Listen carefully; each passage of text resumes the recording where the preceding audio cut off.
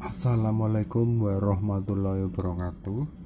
Berjumpa lagi dengan saya Kak Dodo. Kali ini akan membahas tentang tekanan hidrostatis ya, yang terjadi pada ikan ya. Misalnya seekor ikan berada di kolam dengan posisi seperti pada gambar di bawah ini ya. Percepatan gravitasinya 9,8 ya.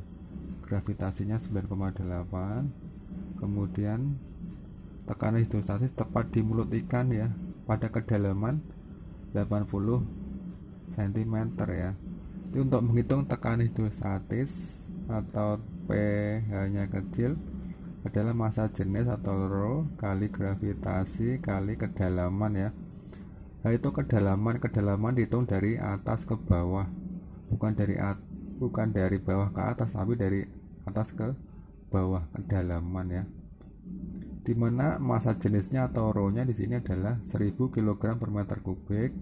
Satuannya udah SI ya, 1000 kg per meter kubik dikali gravitasinya 9,8 dikalikan tingginya adalah 80 cm atau 0,8. Ini lebih enaknya dijadikan pecahan biasa ya, biar nggak koma-komaan.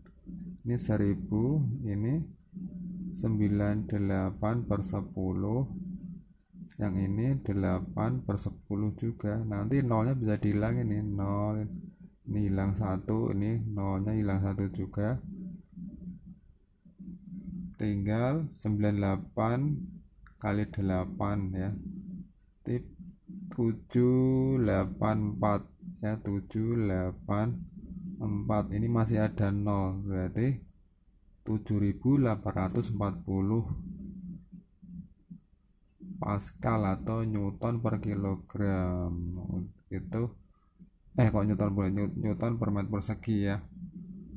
Ini tekanannya adalah 7840 Newton per meter persegi atau Pascal ya.